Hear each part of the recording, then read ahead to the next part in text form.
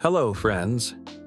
In this video, we will learn how to create screens with beautiful and dynamic scrolling. Today, we will dive into a powerful concept in Flutter called slivers. We will explore what they are, why we need them, and how to use them to create beautiful and efficient interfaces.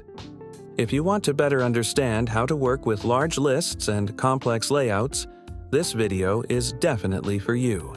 Let's start by creating a new project, where we will call our app, which will initially have an empty scaffold. To do this, we use the Material app and Scaffold widgets.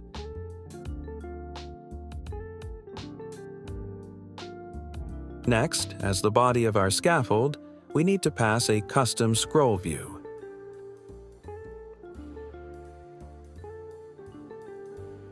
This widget accepts a list of slivers and is responsible for managing them. Note that we can only pass special sliver widgets here. If we try to pass a regular widget, like text, we will get an error.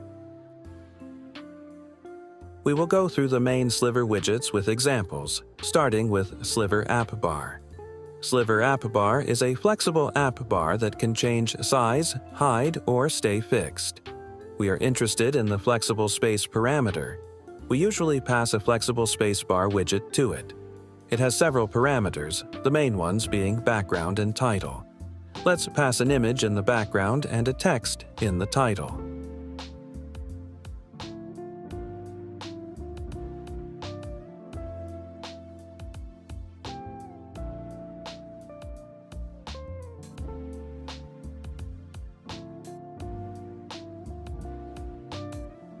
After running the code, we see that we now have an app bar, but it behaves like a regular app bar.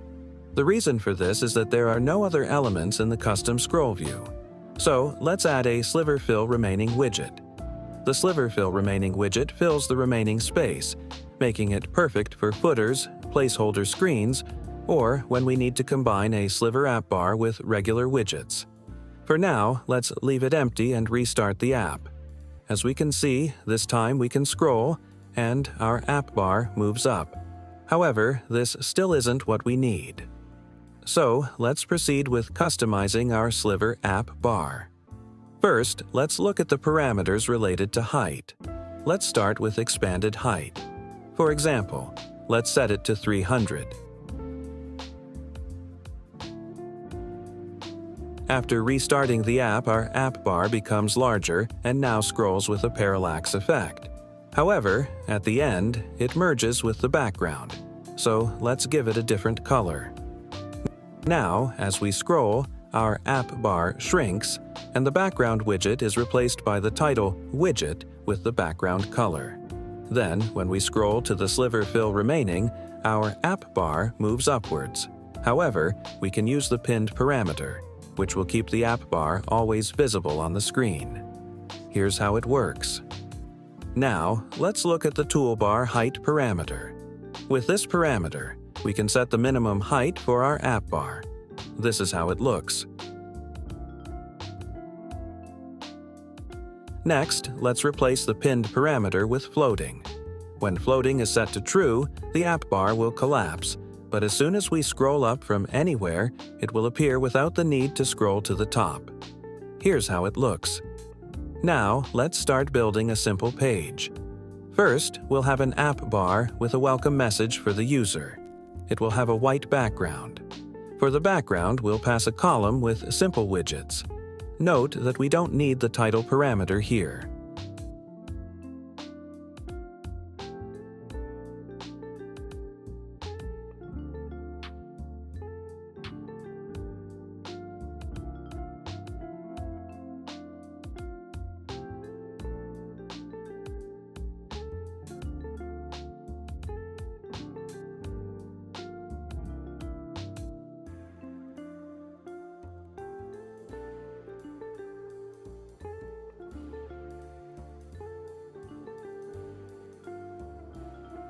As we can see, we now have a regular app bar.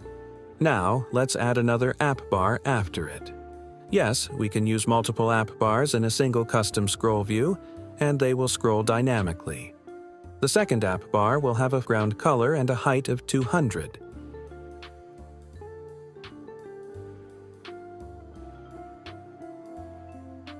It will have a flexible spacebar, and for the background, we will display the balance in a column.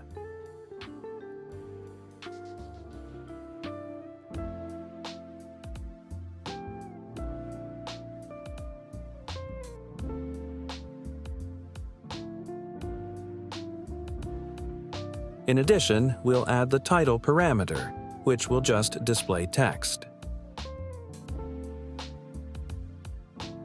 Let's restart the app. Notice how the second app bar scrolls. Initially, the text from the title overlaps with the background, but then it replaces it. This creates a nice animation in the app. Let's now adjust the position of the title. We can use the title padding parameter to specify the padding we want. We also need to set the center title parameter to false, as it is set to true by default. Now it looks much better. After that, let's add a third app bar. It will display quick actions related to the wallet. Its background will be white, and the height will be 140. It will also have a flexible spacebar with a background parameter. We will use simple layout here, and we won't focus on that. To display elements, we will write a separate function to avoid repetition in the code.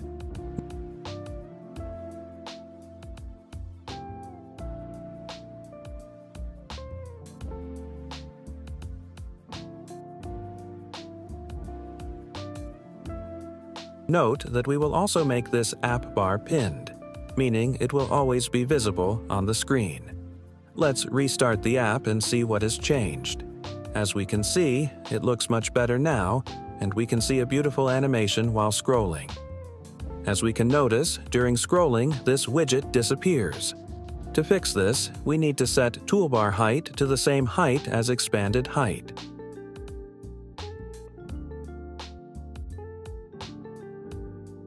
Now, what if we want to add some text, for example, showing the latest transactions? As we know, we can't just pass a regular widget here. To help us, we can use a special widget called Sliver to Box Adapter. This widget acts as a wrapper, allowing us to use regular widgets in a custom scroll view. Let's use it to add text.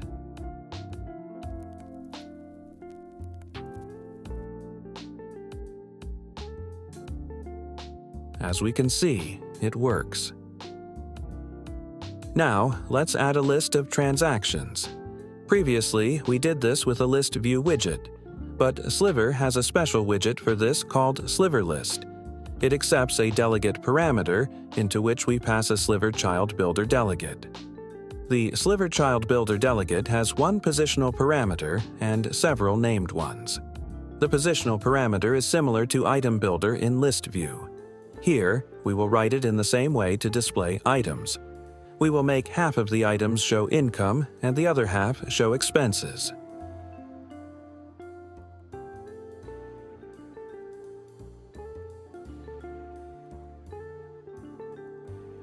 We will call this function and return the result in our builder.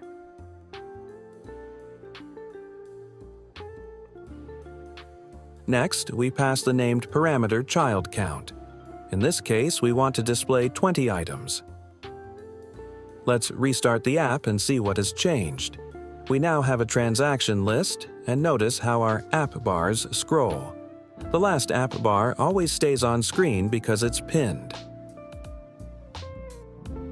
As we can see, the iPhone's island slightly covers the text, so let's increase the size of our app bar. Now, let's make our second app bar floating. This way, we'll be able to view the balance simply by scrolling up anywhere, without having to scroll all the way to the top. Now, let's discuss SliverFillRemaining. It has a child parameter, and we can pass a column, for example. Let's create a small widget that simulates a page footer.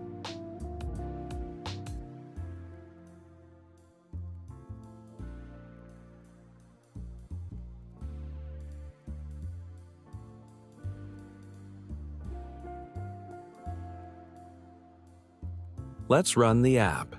As we can see, everything works. Today, we've covered what slivers are, how to use them, and the different types of slivers in Flutter. We've also seen examples of creating various interfaces like animated headers, scrollable lists, and more. I hope you now have a better understanding of how to use slivers to create more complex and optimized interfaces. Thank you for your attention. If the video was helpful, don't forget to like and subscribe to the channel. See you in the next video.